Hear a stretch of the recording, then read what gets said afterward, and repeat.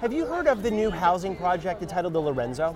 Yeah, I just saw it on the way over, and it just looks glamorous. It's so luxurious. It's huge too. Currently a student at USC? No, unfortunately, I just graduated last year, and missing out on the Lorenzo. Around it, I heard there's resort pools, barbecue grills, movie theater. Correct. Yeah.